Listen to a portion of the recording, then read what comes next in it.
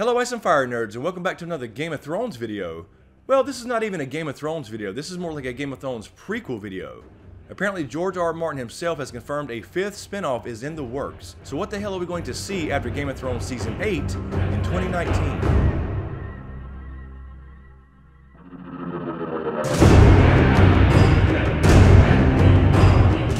Hey guys, it's Chris and welcome back to SmokeScreen, and I want to drop this little Game of Thrones / prequel news video. So apparently George R. R. Martin himself is working with Bryan Cogman. Now Bryan Cogman, if you don't know, is one of the executive producers on Game of Thrones. He's also written a few episodes himself. But him and George R. R. Martin are now working together to come up with a 5th prequel spin-off idea, which is basically them writing a script for a pilot episode, which may or may not come to fruition, but I have an idea this one will. So a lot of the major publications are reporting on this now, The Insider, Entertainment Weekly, etc., and an HBO representative has actually confirmed this with these major publications. Now, of course, earlier when we heard about the initial spin-offs, George R. R. Martin did confirm these all will be prequels, and two things were definitely off the table as far as what we were expecting. We will not see Robert's Rebellion, and we will not see anything as far as the Dunk and Egg series. He did say Robert's Rebellion was off the table because by the time he finishes the main book series, if that ever happens, we will have heard everything we need to know about Robert's Rebellion, so I can understand that to a degree, although I would love to see a young Ned, a young Robert, and Rhaegar Targaryen for that matter, at the Battle of the Trident, for example. I can kind of understand why they don't want to go that direction because we do know enough about it already. Now it is important to point out here that apparently in any of these sequels that potentially may come out, and that may be 2 or 3 of those out of the 5,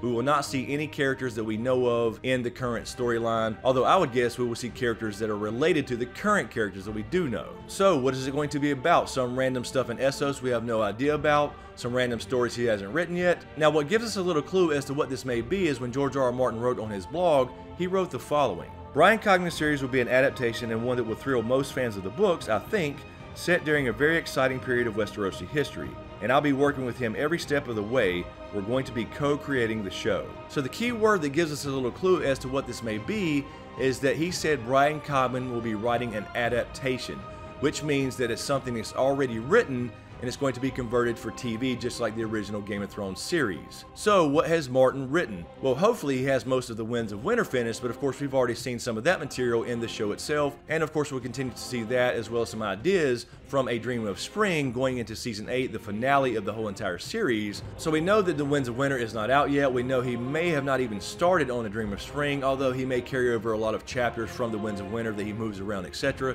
So part of that book may actually be done already. But what he has written is The World of Ice and Fire, and he had a lot of extra material that never went into that book, and that is going to be published this year in what's known as Fire and Blood. And this is going to be a history of all the Targaryen kings. He basically said that when he was writing The World of Ice and Fire, that he had so much extra material about the Targaryen kings that he wanted to write a separate novella about the Targaryen dynasty from Aegon the Conqueror all the way through Aerys II, Dany's father. And it's also important to note here that as far as him working with Bryan Cogman from Game of Thrones, the current series, Bryan Cogman is kind of known as the keeper of the lore, so to speak, at HBO. He's the one that kind of keeps everything in sync as far as the history goes, and to keep the continuity straight on the TV show as far as pulling from all the various written histories from the books. So Martin will apparently publish later this year the first volume of Fire and Blood, and that is all the leftover material and probably a lot more added on from the World of Ice and Fire. So if I had to guess, I would say that the spin-off we're going to see in 2019 will be something related to Fire and Blood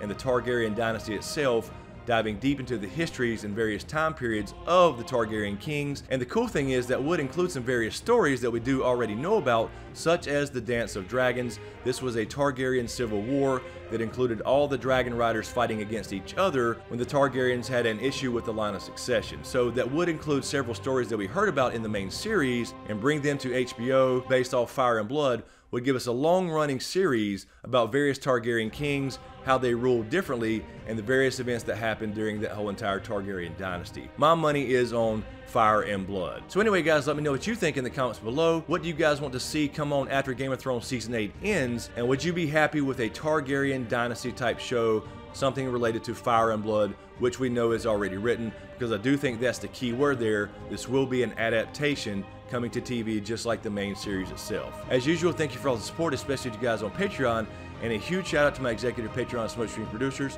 Griffin, Volguy 10, Lala Gig, Kissa Powell, Marc Joseph aka The Snow in Winterfell, Marylin Bentley, JoAnna, Doc Holliday, Goska, HoonJive, Nicki Snow, Horton, Erin Habig, Ashley May, Dean Bwell, John Carey, Anastasia, Jason Landers, Rhiaanon, DTizSmith, MJW, and Carole Brown. Thank you guys so much. I really appreciate the support. Be sure to subscribe to get everything, and be sure to click that damn notification bell so you're notified when I drop a new video. Thanks for watching, and we'll see you next time.